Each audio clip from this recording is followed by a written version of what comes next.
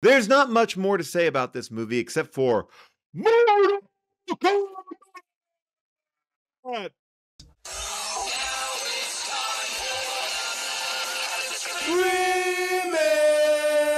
How did Schwarzenegger grow a baby in his belly? Rock a rhinestone vest while ripping Justin to Kelly. Or maybe see a burlesque show with Nick Crow and take a boat with speed to hitting cruise control. J-Man, Big Paul in the beautiful June. Gonna take you from the goob all the way to the room. Ran the games of Street Fighter, helped to blow off steam. Just a sucker punch the odd life of Timothy Green. Sharknado, the birdemic, how we staying alive. They call it in the badass and he's on the line. Cranking 88 minutes cause they cool as ice. Cause a bad Jim Varney looking kinda nice. Paul and June getting literal, Jason is getting laid.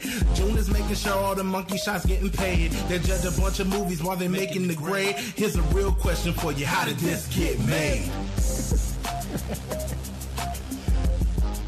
That's a good look, Haru. What's that smell?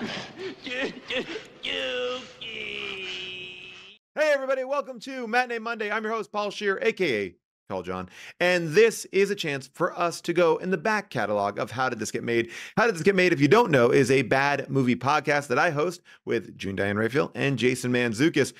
We just won the iHeart Award for Best TV and Film Podcast, so how about that? Not bad. And it was a great time at South by Southwest, and this is a movie that probably should not be playing at any festival. I am talking about Mortal Kombat, a movie that cost $122 million. $122 million.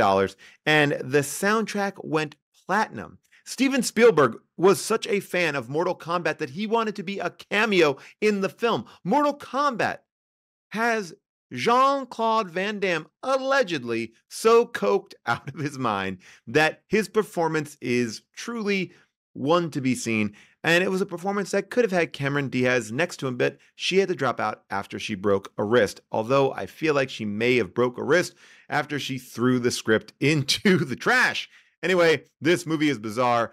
Christopher Lambert's wig. I mean, I can go on and on and on about that. But you know what? Why don't you listen to me in the past? That's right. When we actually did this movie, go on and on about that wig. It is truly something to see. We have yet to touch upon who I found to be the most bizarre person in this movie, which was Christopher Lambert. Yes. I mean, there's a fucking Highlander in this movie. There's a Highlander.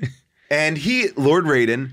And what's going on? Who is he? Cross-eyed? No. Well, it would be hard to know if he's cross-eyed because you can't stop thinking about his accent. His you know accent? So you can't focus on his face. I can't tell if he has an accent or where he's from. Talking That's baby true. talk the whole time. Well, it was a fascinating performance though. Like Yes.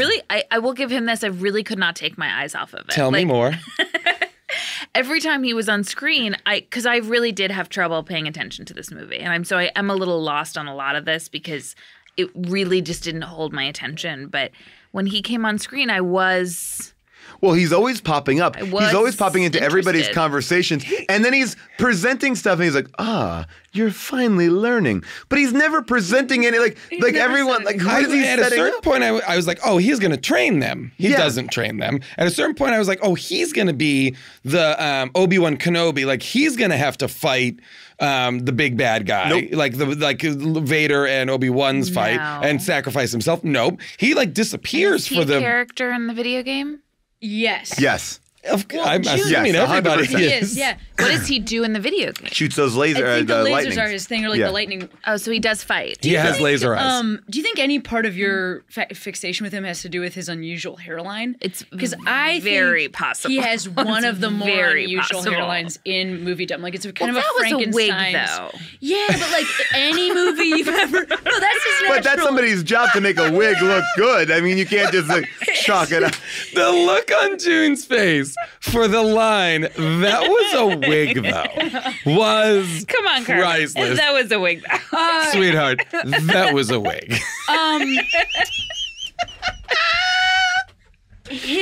I mean, I don't really know what's going on with his hair, but I will say I have seen the Highlander series. Yes. It's as confusing. I agree with this. Oh, should we do Highlander on this show? I think we should definitely do Highlander on this show. Should we just do every Christopher Lambert movie? That should be our live show Also theme. married to Diane Lane for a very long time. I love Diane believe. Lane. My issue about him, too, is that it clearly Raiden, or at least when I played the game, was an Asian man, hence the rice paddy hat. Yeah. And I feel like anyone else wearing a rice paddy hat is offensive. I do feel like, I don't feel like. Also, the wig was like, it's definitely a wig. Listen, that could be a wig or not. I mean, but like. You think you could grow that length I and think you grew thickness that of out. hair? No, not the thickness. Welcome back to Wig Talk with June Diane Raphael. If you have done out a with wig the for razor. Christopher Lambert, we want to have you on the show. You know what? If you're a working Hollywood wig artist and have worked with Nicolas Cage, Christopher definitely a Lambert, wig. or Or John anybody else, Travolta. But please I do see call what you're us. saying, which is that the wig is following and mimicking a hairline that's already there. It's just pretty shocking. Right. It's pretty straight across shocking in a way stuff. that hair,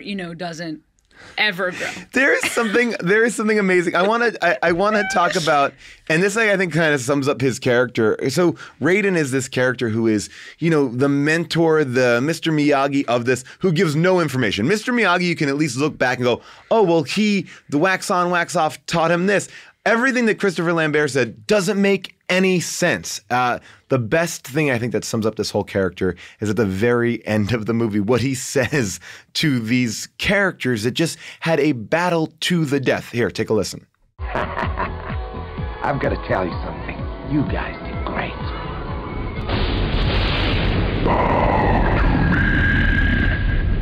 What is it? The Emperor. We pathetic fools. I come for your souls. I don't think so. This is a big, violent action movie, and he just basically goes, "You guys are so good. I'm so proud of you guys. Great job." Like it's such an unclimactic ending It's of like a a movie. ruffling of the hair almost. Yeah. Like, hey, you buddies. And then gives them a little did nugget. it. That's right. You can listen to the entire episode released originally in 2014 right now, wherever you get your podcasts. You just have to search for How Did This Get Made and Mortal Kombat, and you'll find it right there. Please remember to like, subscribe, do all the things that you do to show podcasts love. And by that, I mean, review us. Tell everybody, your friends, that you like it, because it helps. It does. And it also helps if you pre-order my book, Joyful Recollections of Trauma. Bam, there it is. I don't know if it just came up, but it would be cool if it did. Bam, there it is. Joyful Recollections of Trauma is available for pre-order wherever you get your books. Pre-order it now, and if you do, you'll get exclusive access to my website where you can see stuff that you can't see anywhere else. Go check out my website right now at paulscheer.com. Bye for now. See you next week on Matinee Monday.